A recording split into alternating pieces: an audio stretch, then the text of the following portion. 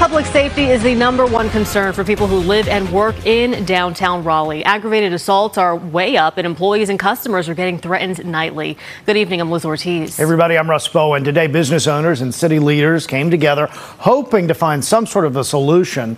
CBS 17's Haley Fixler is live downtown. Haley, you've been down there all day. You've been covering this for weeks now. What'd you learn?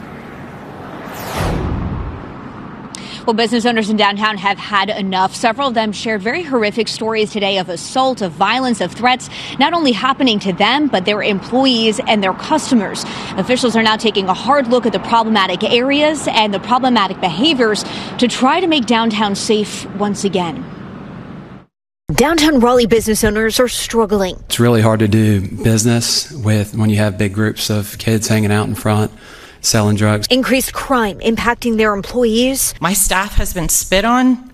My staff has been thrown up against glass windows. My staff has been sexually groped.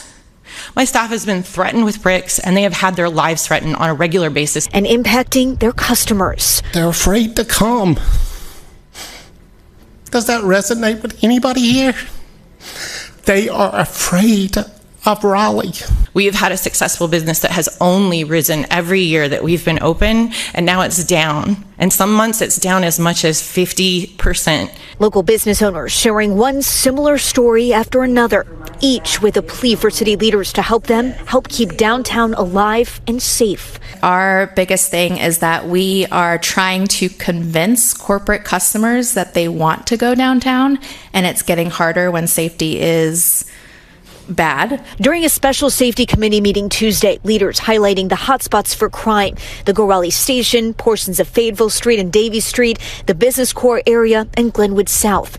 They're now dealing with an increase of harassment, aggressive panhandling, drug use, and more. Business owners are having to clean up human feces outside of our shops, needles from our patios, and deal with folks exposing themselves. City leaders now working together to combat the rising crime, looking at what other cities have done to mitigate problems.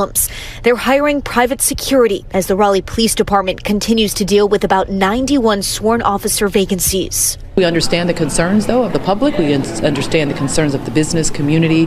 We want to utilize our officers in every way that we can, and we are doing that, but we just need more officers.